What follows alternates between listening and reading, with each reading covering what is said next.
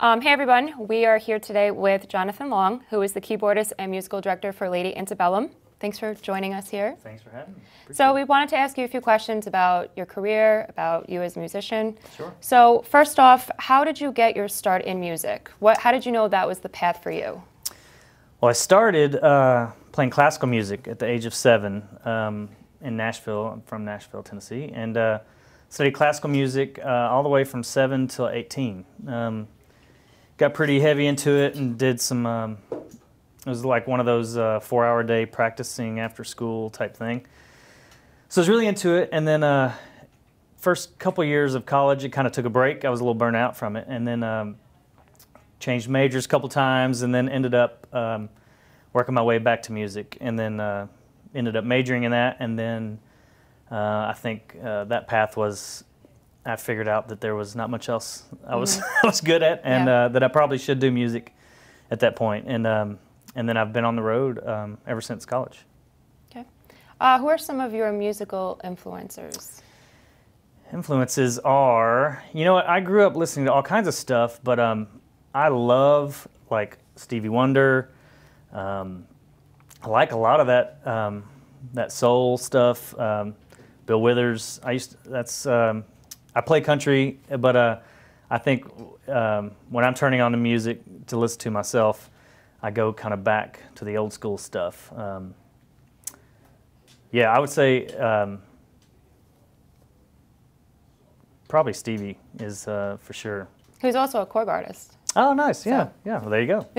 Sticking together. So you're the musical director for Lady Antebellum as well as the keyboardist.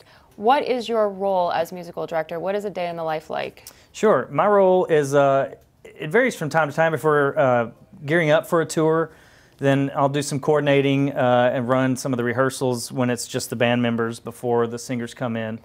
And then if we're on tour, day to day, I'll kind of run sound check a bit, and then to a certain extent, and go between the artists and the band. If they want to change something and we're not in a rehearsal space or something, then I'll kind of coordinate all that stuff. During the show, I'm in charge of a little bit in charge of the flow of the set list, and there's some kind of eye contact with the artist and making sure if they want to switch up the set list, then I kind of they come to me, communicate with me, and then I make sure everybody knows. And then I also run some of the backing tracks and click tracks and stuff. I coordinate all that from my keyboard station. And you use the Kronos mostly throughout your performances? Right now I'm using two. Nice. Yeah, I have a 61 key stacked on top of an 88 key. So what is it about the Kronos itself that's different from other synths out there? I think it's the sounds. I mean, you know, that's what drew me in the first place. I've always thought the first thing that drew me was the synths and pads. They're so thick and fat, and they have so much body to them that's what initially drew me. And they to me it just sounded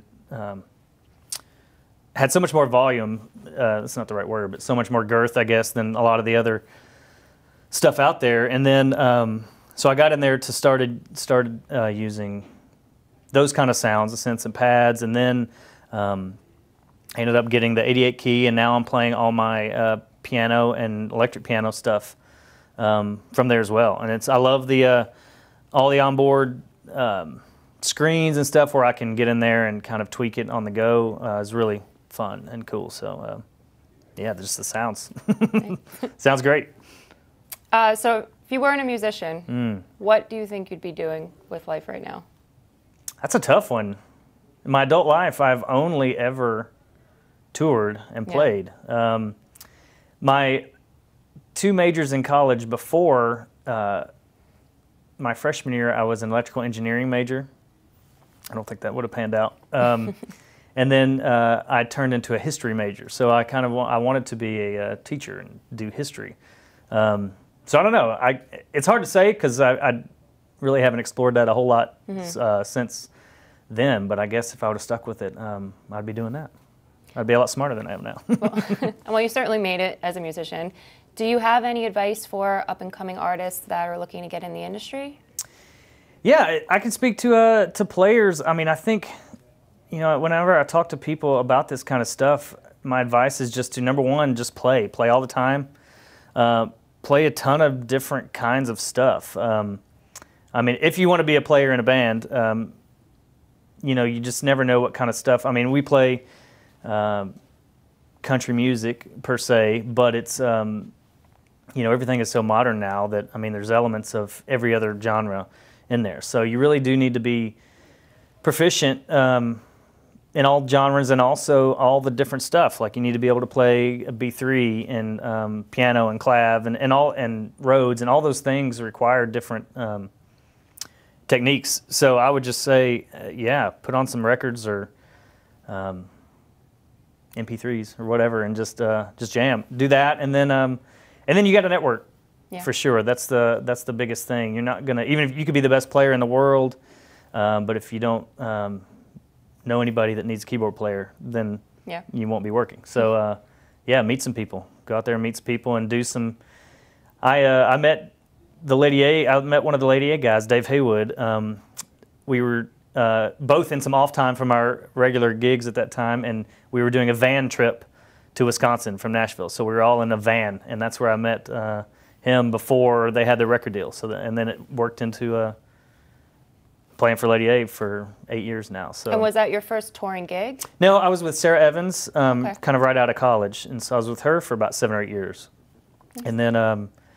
and then met the Lady A guys and played on their very first show in town at a little club, and then went on to when they got on the road, and then just kind of eventually made the switch from Sarah to Lady A, and been there since 08 or 09, I think. They're lucky to have you. Well, I'm glad to be there. It's good friends. Yeah. Yeah. You guys seem like a nice, tight-knit group. It is. It is. We well, and it's cool because we started from the very beginning, or we Right. met everybody before they were anything, and so we've kind of grown up together per se. You know, through that process. They've been a band now for 10 years, and so yeah. I mean, I was at Hillary's 21st birthday party. You know, and now she's married and kid and all that stuff, Yeah. and we all have kids, and we're all friends. I went to high school with the bass player, and guitar player lives up the street from me. So yeah, we're all good friends, even off the road, which is cool. That's nice. Yeah, it's good family. Yeah. Is there any other upcoming news you can tell us about Lady Antebellum? Do you Sure. have any solo work coming up? Well, Lady A has they have a new record that will be coming out this summer. I think it's early June is when it will be released. A new song on the radio now. It's called "You Look Good." It's doing well, and yeah, we'll be on tour all year, starting I think April, and that's international tour. We get to go to Europe, and then we're also going to South Africa this year, which should be fun.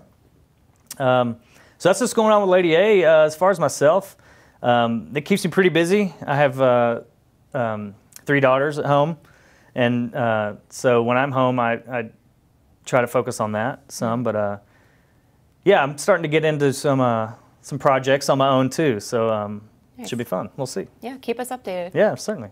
Great. Well, thank you so much for coming. We enjoy hearing you play. Oh, thanks. And it was nice chatting with you. So. Thank you very much. Thanks Thank for you. having me. Appreciate it.